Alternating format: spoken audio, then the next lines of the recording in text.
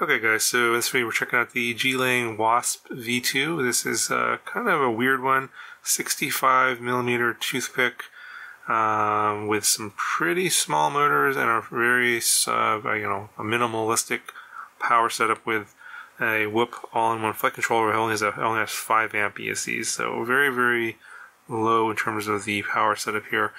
And not really sure who this is going to be good for, because I have a feeling that they're targeting beginners with this, with kind of a low power setup, but because of the motor and the prop and the weight and everything, this actually is going to be a little bit harder to control for beginners versus something that has a little bit more power.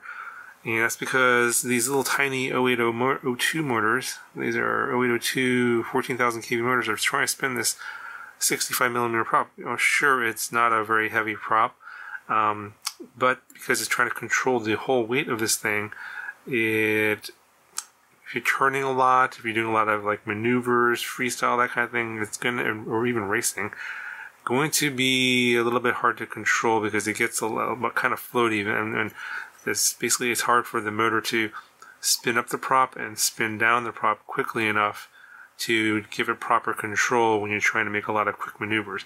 Now, if you're just kind of flying it in a lot of like straight lines and making like slow swooping turns like you saw in the parking lot video that I'm showing you here, little section, this is okay for that.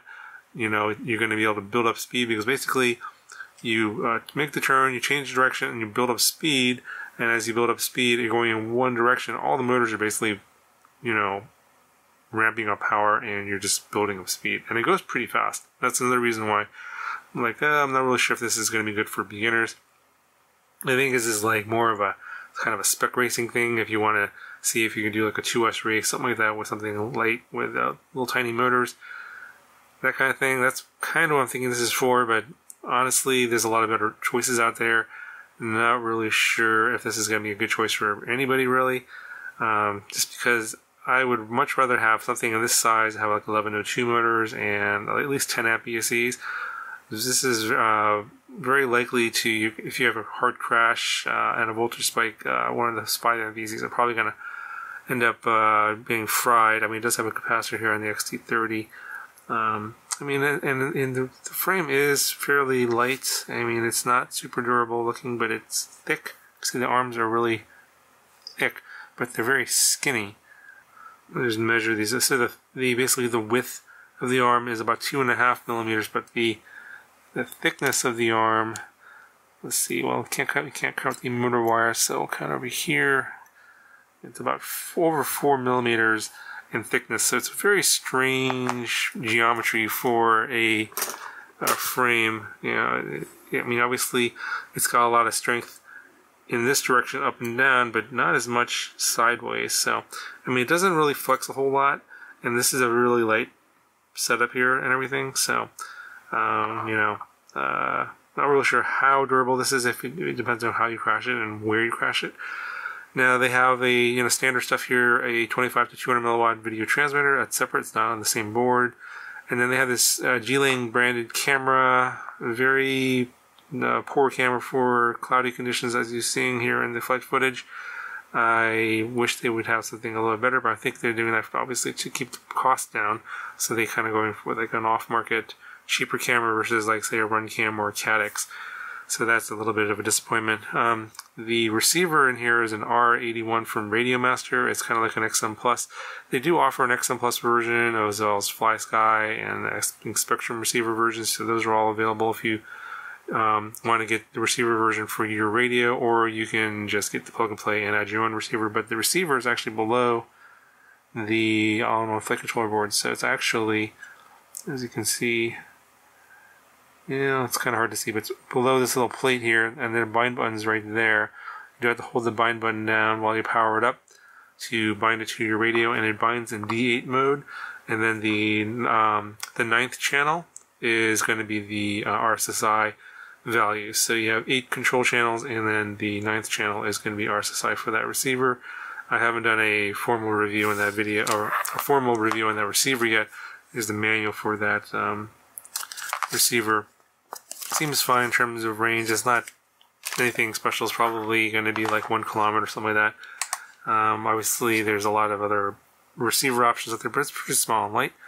There's the weight of the whole drone here. This is no battery, coming in at 35.4 grams. Yeah, fairly light. Flew it around with this 2S450.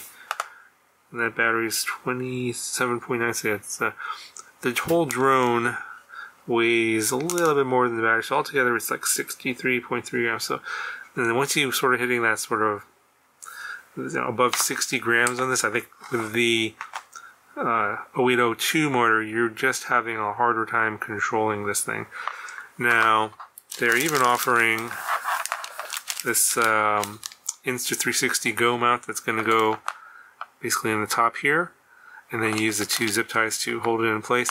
I didn't actually test it with my Insta360 Go because I crashed my Insta360 Go. It's got a cracked lens now, so that video probably wouldn't look very good. So I didn't test this, but I'm thinking that if you are going to be flying this with that extra 20 grams of weight on here, plus the mount, I don't know how much that weighs, but it might be another 4 or 5 grams, so another maybe 25 grams of weight on top of everything. It's going to be close to like 90 grams. Yeah, this is going to be very, I mean, it'll be okay for just kind of just cruising around in straight lines, you know, trying to fly really smooth. And, you know, if you're using the Insta360 Go for that, kind of footage, that'll be fine. It'll fly. I'm not sure how long the flight times will be. It'll be shorter than what I got here. I think I got like maybe 2.5 minutes on the 450. So yeah, it's going to even be shorter than that. But that's what that's for. You can use it if you want. I didn't because my camera's broken. But that's another option. They do also have extra battery strap here, extra rubber band for the battery on the bottom. That's what I used.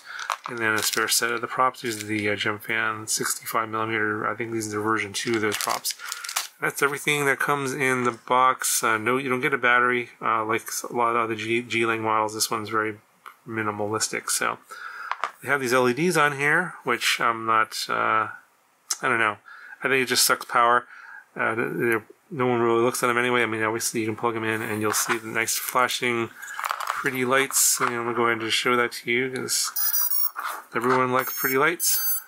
So that's what it looks like when you know, if you have spectators watching you flying that around. It might look pretty cool maybe at night.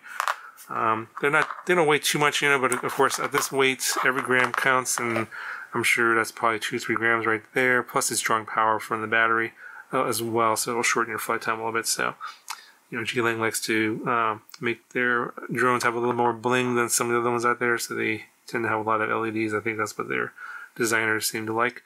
But you know, overall, like I said before, I'm not exactly sure who this is going to be really good for. There's definitely better 65mm toothpick options out there. But, I mean, for this class, I would recommend going to a 3-inch toothpick than the 65mm or the 2.5-inch size. It's just, you know, it's, unless you really need to be like in 2S or, you know, under like a certain size or weight, for example, you know, I would just go to a 3-inch size. That's my opinion. Anyway, that's good for this video. I'll talk to you guys in the next one.